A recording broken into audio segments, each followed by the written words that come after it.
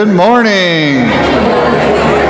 Welcome to Wesley United Methodist Church. We are so glad you're here to worship with us on this Sunday morning, and we would like to spread some Christian love. So could you please turn to a neighbor, somebody else in your pew, or somebody across the sanctuary and let them know you are glad they are here.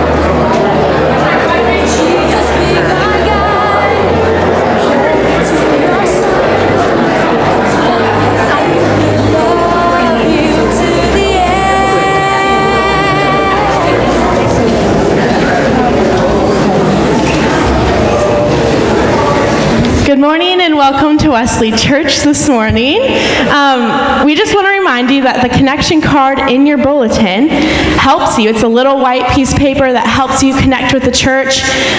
If you want to share your gifts in any way, or if you have a prayer request, that's a great place to do that. It's also how we keep attendance. So if you would be willing to write your information as much or as little as you want, and put that in the offering plate as it goes by later this morning, that would be wonderful. And in a couple of Sundays, we're going to be celebrating Consecration Sunday. And in order to do that this year, we're going to put together a video of ways that Wesley Church has impacted your life.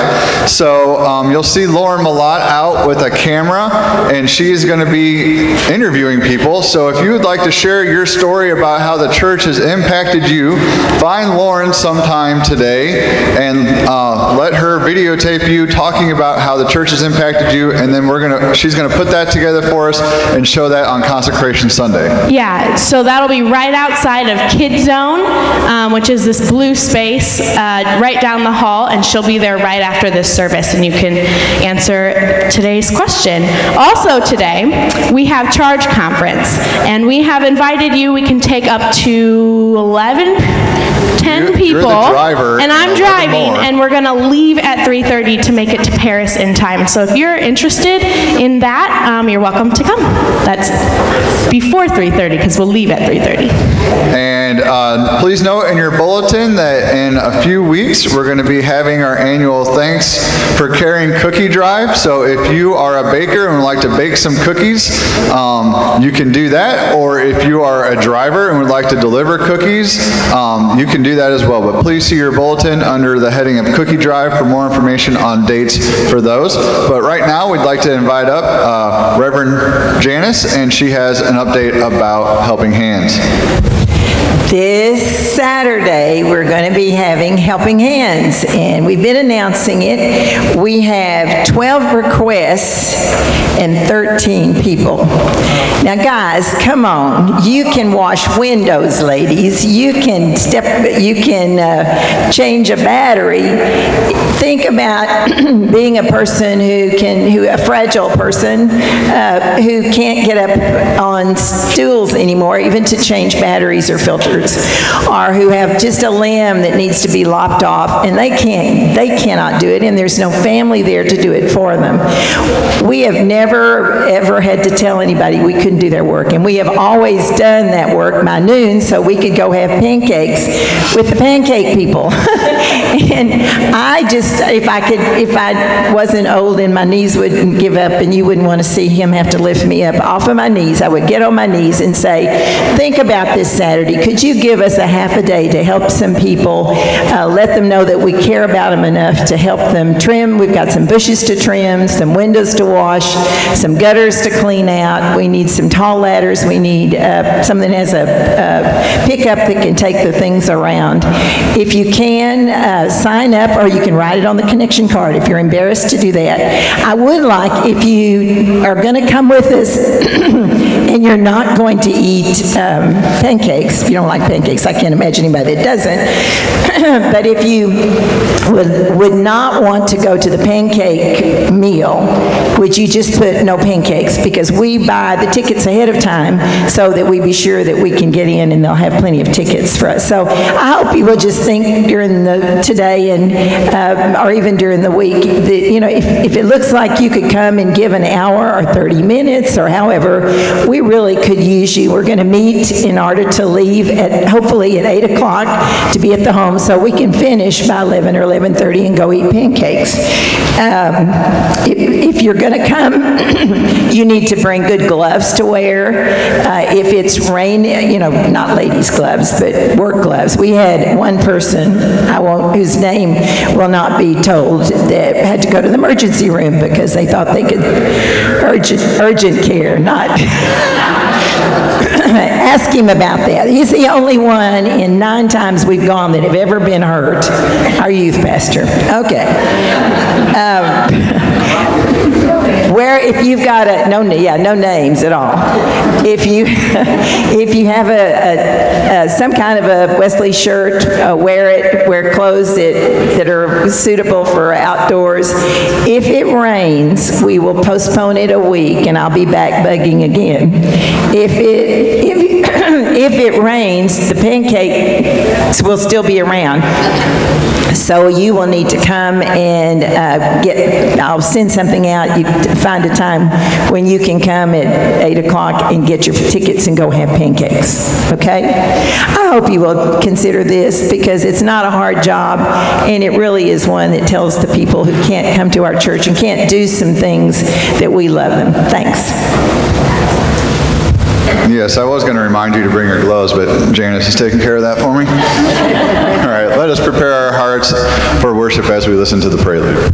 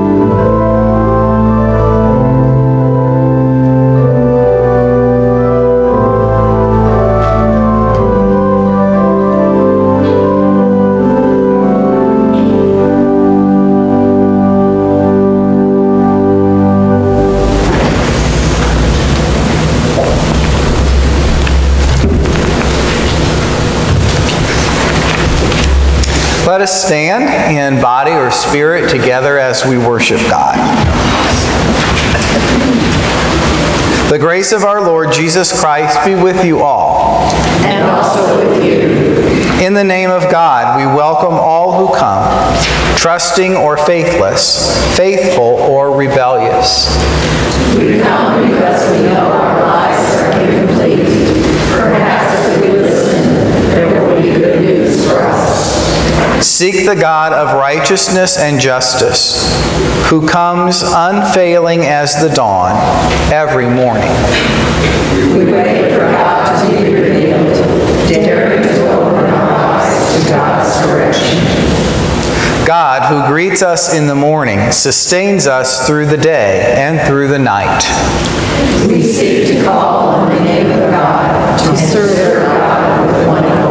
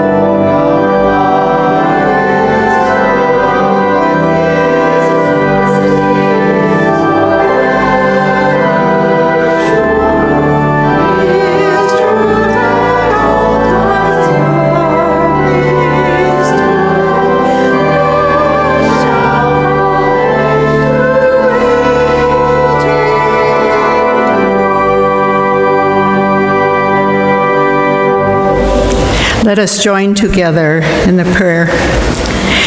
We cry aloud to you, O God, as we approach your holy hill in awe and reverence. Who can escape your judgment or stand before your righteous anger? Change our thoughts and our speech and transform our actions. Melt our pretenses and false pride, that we might worship with genuine humility and openness to your correction in the service of Christ Jesus. Amen.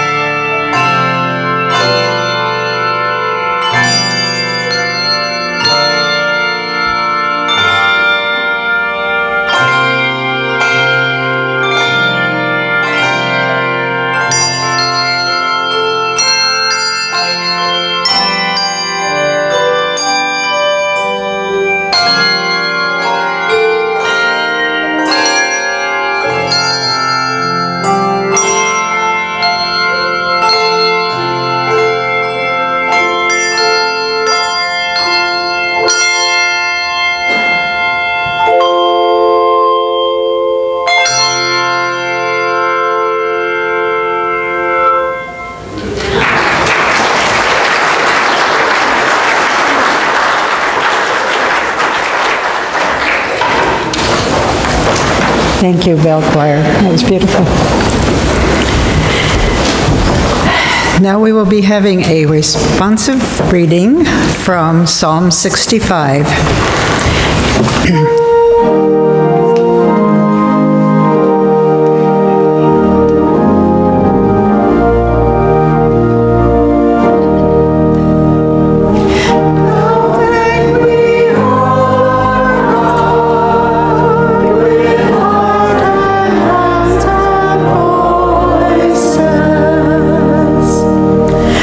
Praise is due to you, O God, in Zion, and to you shall vows be performed. To you who hear prayer, all flesh shall come because of their sins. When our transgressions prevail over us, you forgive them. Blessed are those whom you choose and bring near to dwell in your courts. We shall be satisfied with the goodness of your house, your holy temple.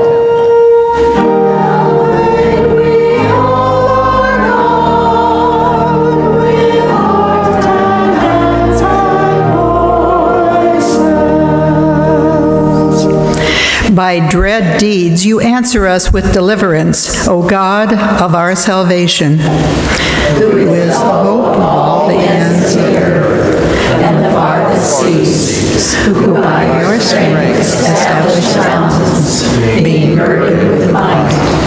Who stills the roaring of the seas, the roaring of their waves, the tumult of the peoples, so that those who dwell at earth's farthest bounds are afraid at your signs. You make the morning and the evening resound with joy.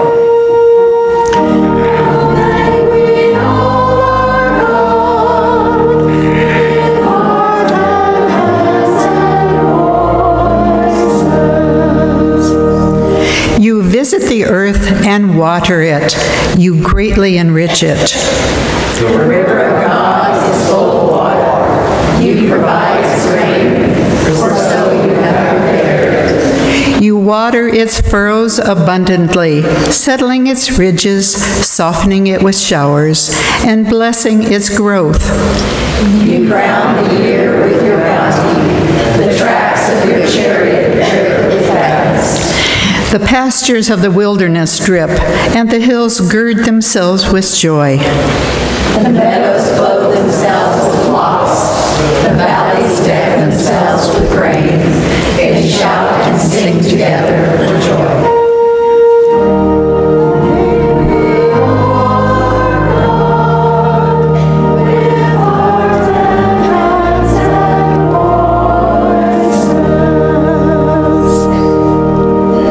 Now the children might join Miss Jessia for Children's Church.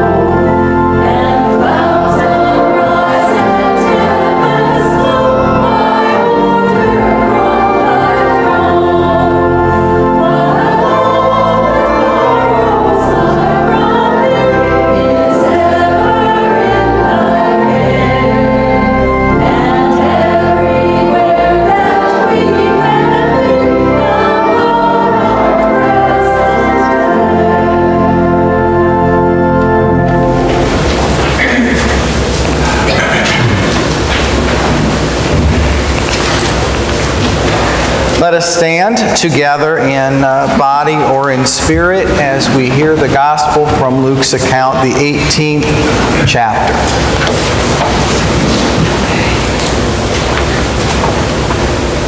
Jesus also told this parable to some who trusted in themselves that they were righteous and regarded others with contempt. 2 men went up to the temple to pray, one a Pharisee and the other a tax collector. The Pharisee, standing by himself, was praying thus, God, I thank you that I am not like other people, thieves, rogues, adulterers, or even like this tax collector. I fast twice a week. I give 1/10 of all my income.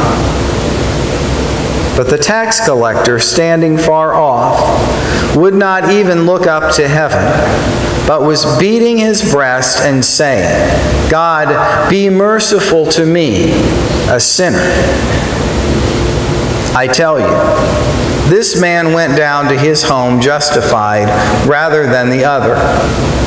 For all who exalt themselves will be humbled, but all who humble themselves will be exalted. The word of God for the people of God. Thanks be to God. You may be seated. So last week I had a little trouble with my Disciples Path homework. Week 3, day 5 to be exact. In case you need to know, while I am the leader of the 2 groups who are studying a Disciples Path, one on Sundays and one on Wednesdays, I'm also completing the daily assignments just like everyone else in the group. So on week 3, day 5, we group members were invited to consider the questions John Wesley designed for his small groups at Oxford that became known as the Holy Club. Questions such as, number 1, am I consciously or unconsciously creating the impression that I am better than I am? In other words, am I a hypocrite? Number 2, am I honest in all my acts and words, or do I exaggerate? Number 5, yes, I'm skipping some. Am I slave to dress, friends, work, or habits? Number 7, did the Bible live in me today? Number 11, do I pray about the money I spend? Number 13, do I disobey God in anything? Number 16, am I jealous, impure, critical, irritable, touchy, or distrustful? How are you guys doing, by the way? Anybody doing all right? Okay.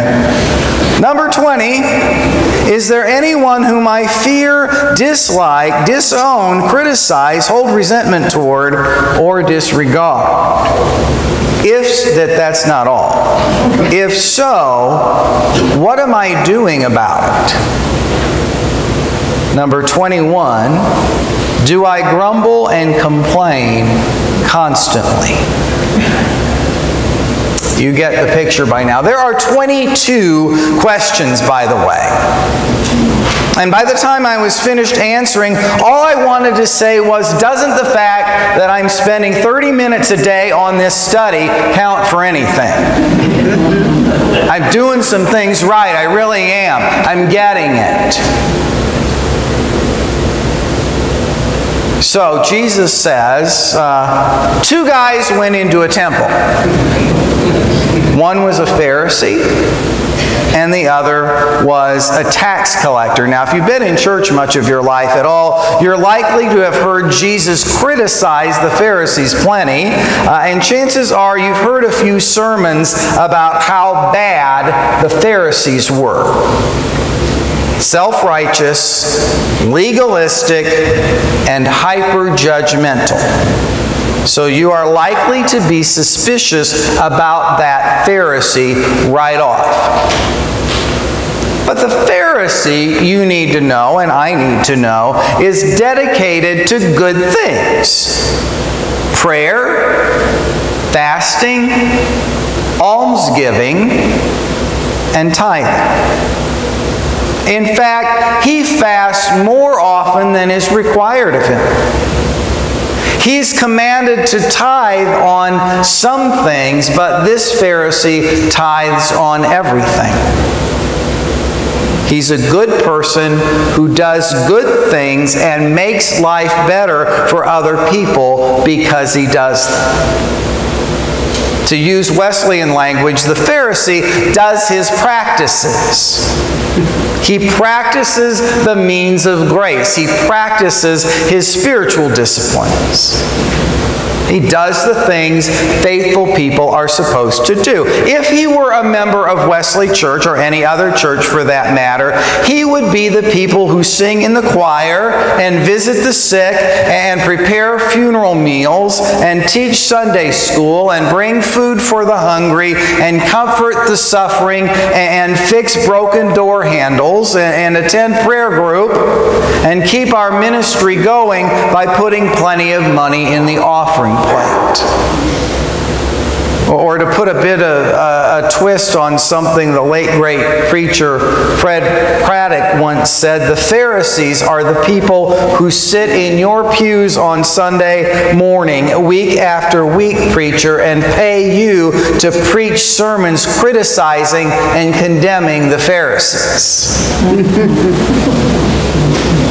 So two guys went into a temple. One was a Pharisee, and he was good. He was good. Don't forget that. He was good. The other was a tax collector. He was bad. Tax collectors worked for the Roman government, and they could charge people as much as they wanted to on top of the required tax, and that's what they did. And they got rich that way, overtaxing the common people. And the common people hated them for it. The whole system was corrupt. Two guys went into a church. One went home right with God, something a person ought to want to be on the way home from church, right with God.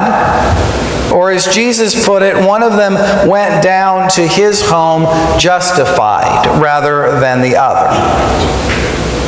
Freed from guilt and presented as righteous. That's what justified means. Anybody who doesn't want to go home from church justified ought to wonder what they're doing there in the first place. So, the winner is, drum roll please, can somebody give me a drum roll? Come, that is a really weak drum roll. It's getting a little, it sounds like rain. We don't need rain. Drum roll, the winner is the tax collector. Yeah, the greedy, cheating, immoral tax collector wins. He goes home from church justified. But wait, that's not fair, right? Aren't we supposed to reward the good? Isn't that how it goes? The good, hard-working, ambitious, well-behaved, faithful, helpful Pharisee should go home justified. He should get the award. He should get his picture in the paper. He should get the recognition, not that tax collector. That's true. It's absolutely true. Good isn't bad, and bad isn't good. Right isn't wrong, and wrong isn't right. The Pharisee is not a horrible, no good, faithless, moral failure, if only you'll look down deep enough to see that. No, he's not. Nor is the tax collector a jolly good fellow filled with goodwill and a loving heart after all. He's not.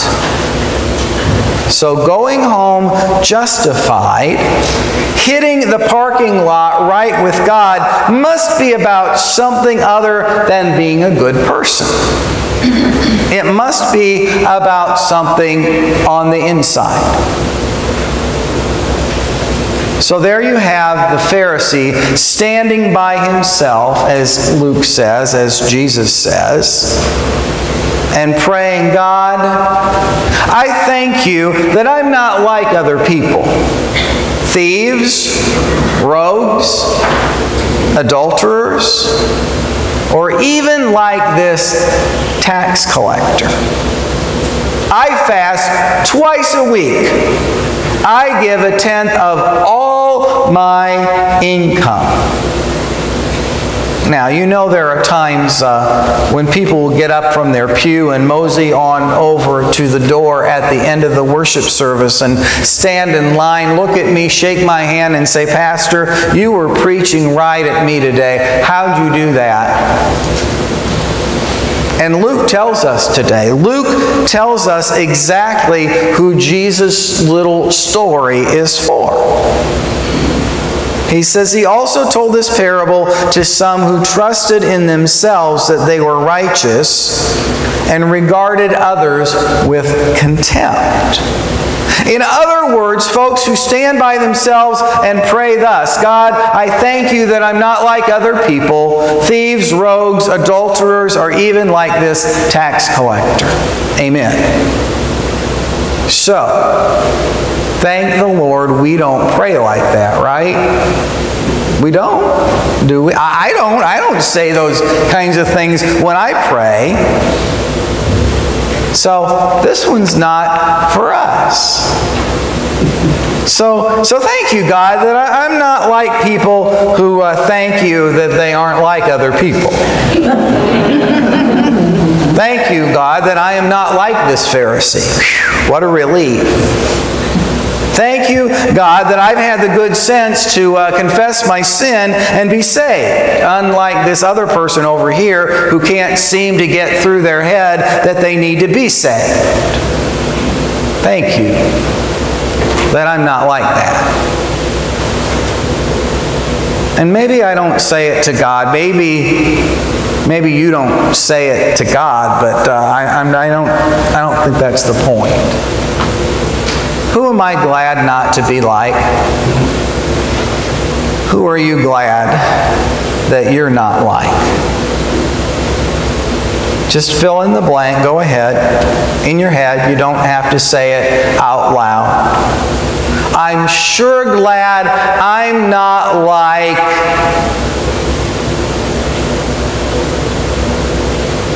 Who is it?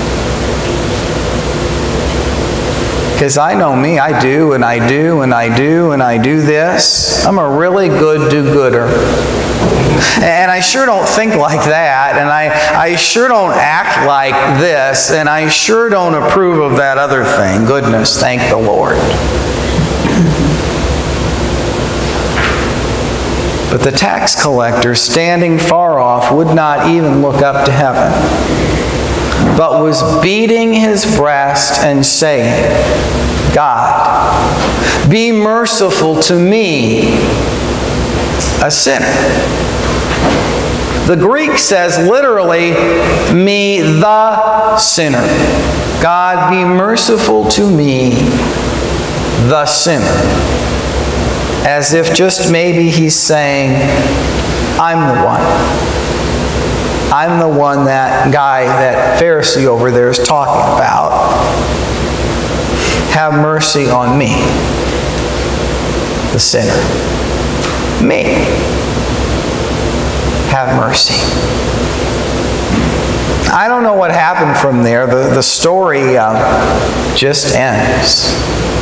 And some folks like to say, well, that man was changed after that. But I don't know that. I don't know. I don't know if he was or not. Jesus doesn't say. My best guess, disagree if you want to, but my best guess is that guy went right back to what he was doing before, tax collecting. All I know is this. All I know is he went home justified. Jesus says so. He hit the road right with God. Jesus says so.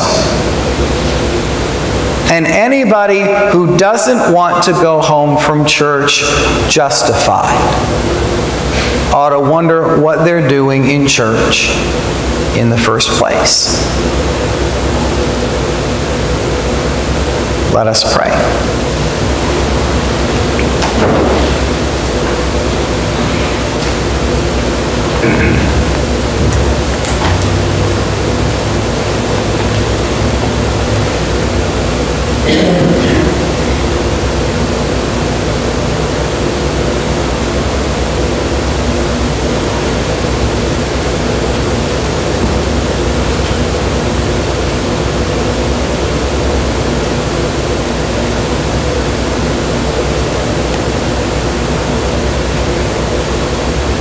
God, we came to church today. We've come and we want to tell you that we've done okay. We want to tell you how we've done really well. We want to tell you what we know about the ones who haven't. At least we're not like them. At least we're not like that. At least we don't do that or this. But all we really can say today, God, is have mercy on us, the sinners. Sinners who know they're sinners, and sinners who don't know they're sinners. Sinners, all of us. Have mercy on us. In the name of the one who is your mercy, Jesus Christ, and who taught us to pray, by saying, Our Father, who art in heaven, hallowed be thy name. Thy kingdom come, thy will be done on earth as it is in heaven. Give us this day our daily bread, and forgive us our trespasses, as we forgive those who trespass against us. And lead us not into temptation, but deliver us from evil. For thine is the kingdom, and the power, and the glory forever. Amen.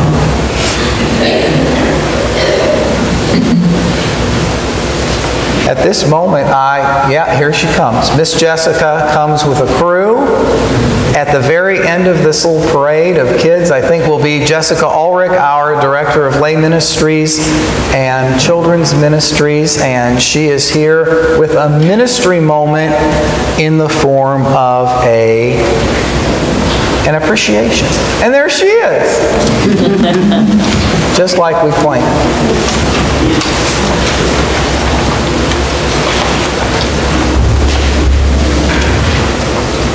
Well, today, I don't know how much Pastor Sham shared with you, but today we just want to celebrate. We want to celebrate God's good work in the lives of the kids. The Holy Spirit's been really active, and it's been really an honor and a really cool gift. I've been so thankful for the gift to be able to witness the Holy Spirit at work. And I'm not the only one who has been a part of this good work. And other people have been blessed to be a part of it, and they've taught and led and prayed for kids of this church and kids outside of this church. And so today, we just want to say thank you. And we want to say thank you to those who have shared their gifts in 2018 and 2019 in children's church and Sunday school here at Wesley. And so, if you have shared your gifts in 2018, 2019, could you actually come forward? I know, in front of people. Don't be shy. Come forward. We have a gift to share with you, but also We would also just love to pray over you as you continue to teach, as you continue to lead, and share your gifts with this church and with specifically our kids. They've gotten to know and to love them in beautiful ways. First of all, I want to give you a little something to say thank you.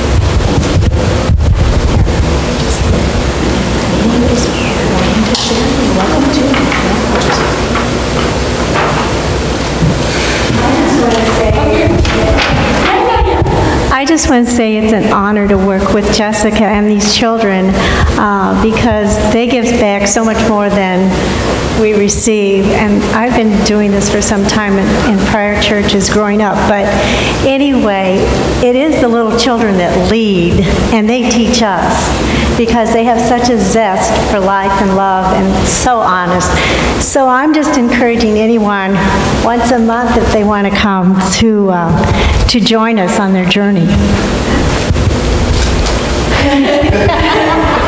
Yeah, you're welcome to, but it's not expected in any way. All right, would you as a congregation reach your hands out as we pray for our leaders and teachers of the children at Wesley? Let us pray. Gracious God, today we give you all of our thanks and all of our praise for your movement among us. We thank you for all who share their gifts and time to serve you, to further the kingdom and to further the gospel. Would you continue to bless them and give them wisdom and strengthen them this day, we pray. In the name of the Father, Son, and Holy Spirit. Amen. Thank you.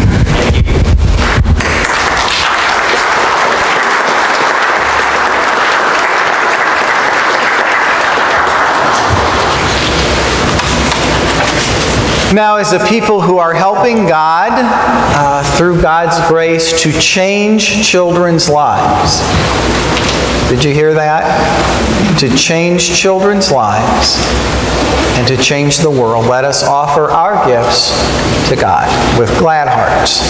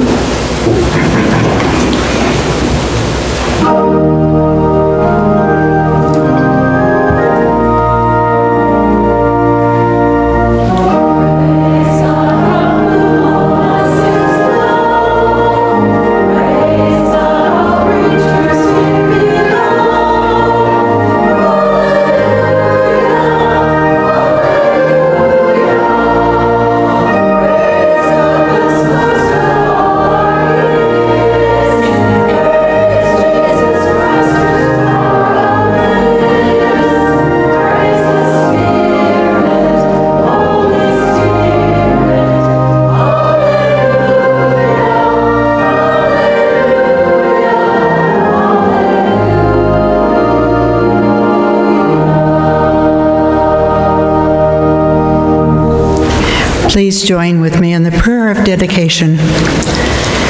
For your mercy when we least deserve it, for your understanding when we have our best intentions, for your strength when there is nothing left within us. We give thanks, loving God. Our gifts express our dependence on you and our desire to further your reign among us. Bless and multiply our tithes and offerings. We pray in Jesus' name. Amen.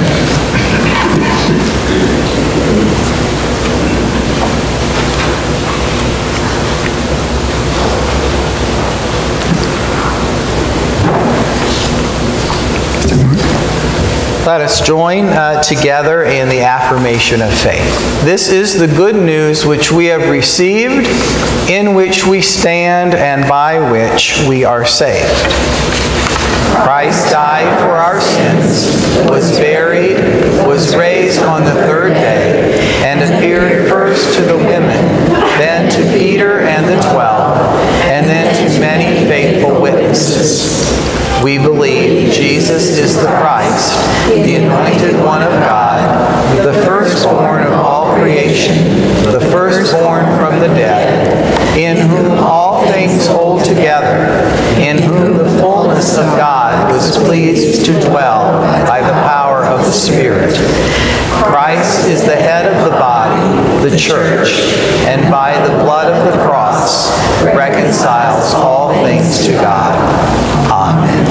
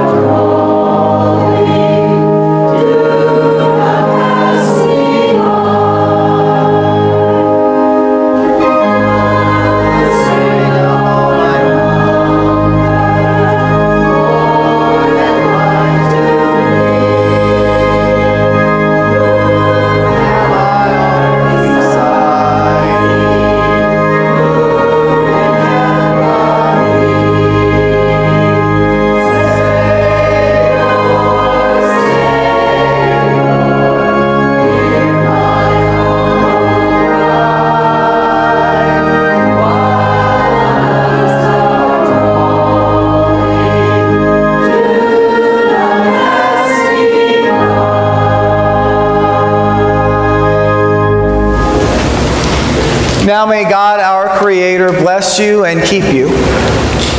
May Christ have mercy upon you. And may the Holy Spirit empower and enable you to have mercy on others who do not deserve it. Go in peace to love and serve the Lord in the name of Jesus Christ. Amen.